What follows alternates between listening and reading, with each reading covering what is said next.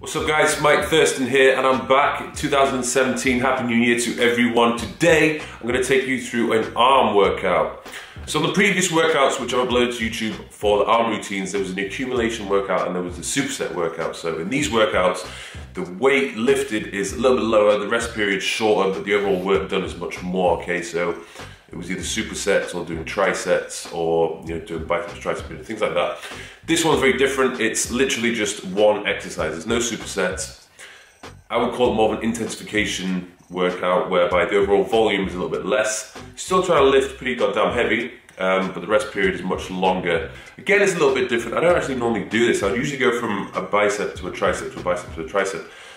The way I've done this routine is we get triceps out of the way for about 35-40 minutes of the session, and then move on to biceps. So by the end of the first half of the session, triceps are well and truly fried.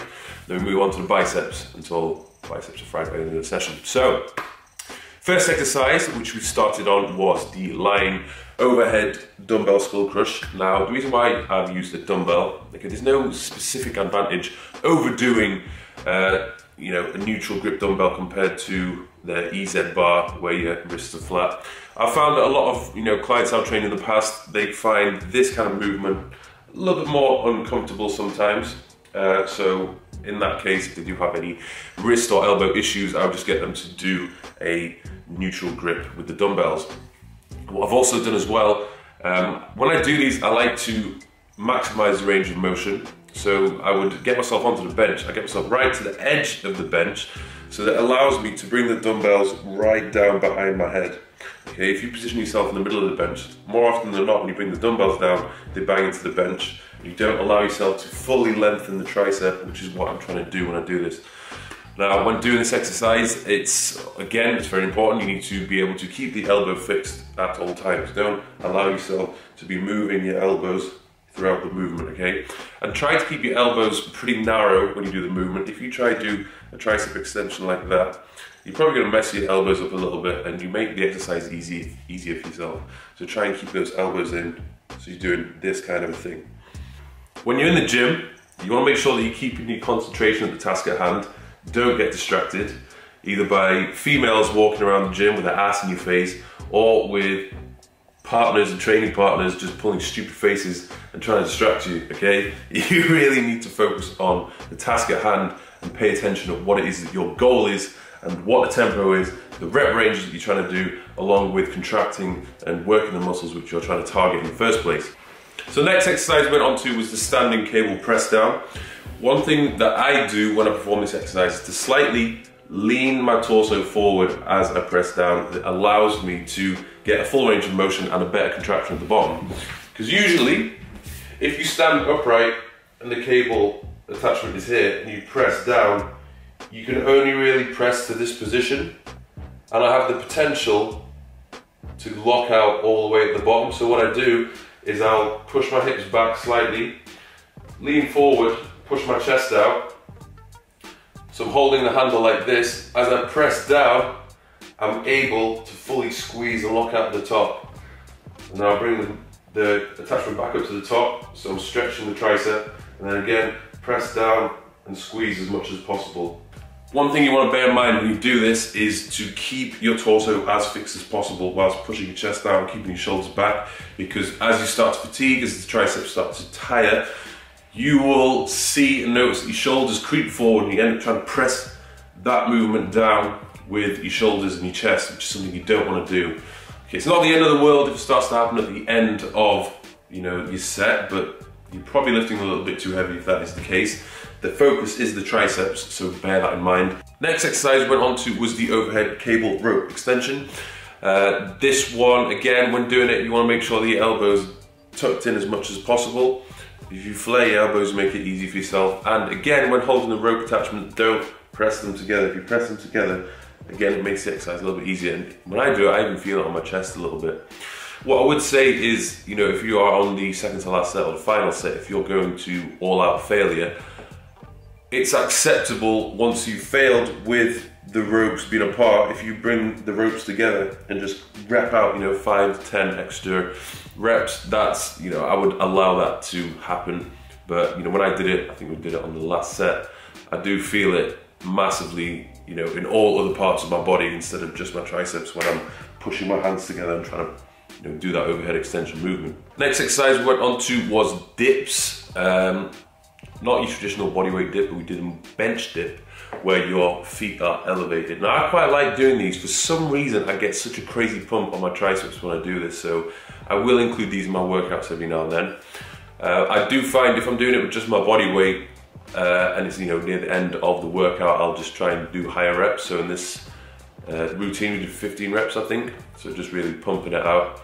Sometimes you can, if you know you really want to, you can add additional resistance by placing plates on your thighs when you're doing this, but you know, when I've done it in the past, I need like 20, 40, maybe even 60 kilogram plates on my thighs, and it's just a bit of a ball ache taking them on and off, which is something you definitely can't really do by yourself. So, you know, do that if you want to, but if I'm doing weighted dips or doing a weighted pressing movement such as that, I'd probably go for the close grip bench press and the weighted dips instead of doing, you know, weighted bodyweight dips. It's important to note with the overall anatomy of the triceps, there are three heads.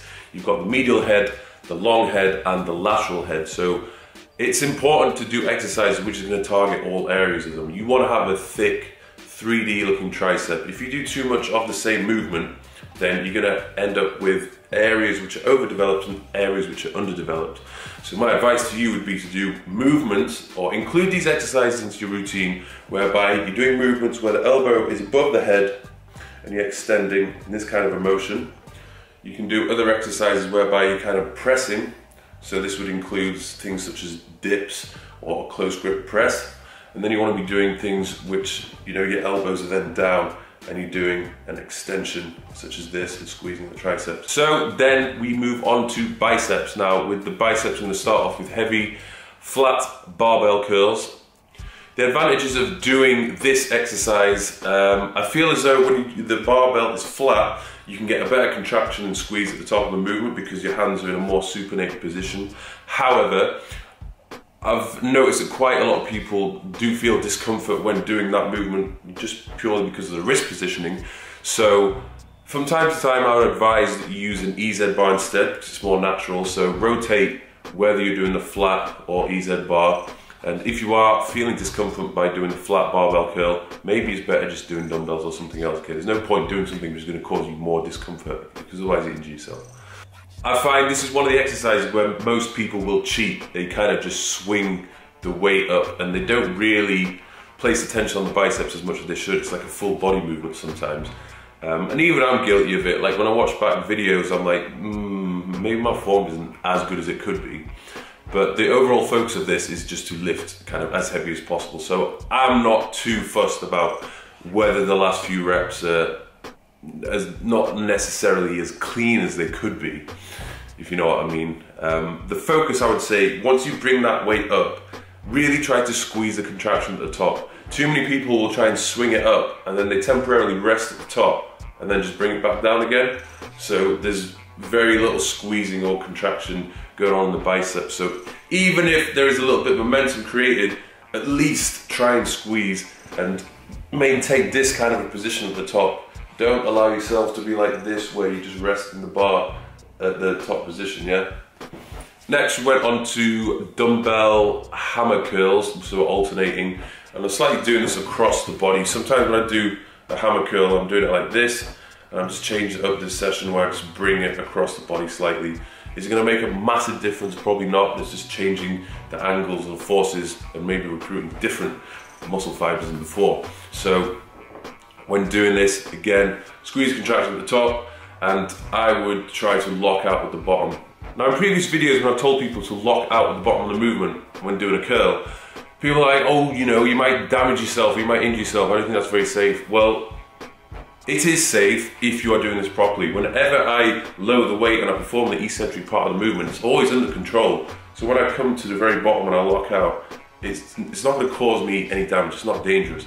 But if you're just letting the weight come down, flop down, and you know, you've created a lot of momentum and you're probably forcing your elbow to go in the direction it doesn't want to, then yes, you are going to potentially cause damage to yourself. So always have control, okay, in the eccentric phase of any movement, particularly if you come into locking out at the bottom. Finally, we went on to cable curls. So cable attachment at the very bottom, using a sort of an EZ attachment. So my hands were in this kind of a position, so it's not quite like the barbell curl which I did before. They were slightly like this. I don't know what the technical term is for that, but like this. And yeah, again, same things apply, squeezing at the top. So guys, hope you enjoyed that. That was the arm workout. Be sure to subscribe and check for more videos because I'm going to be on the upload hype since it's 2017. So thanks for watching and see you soon.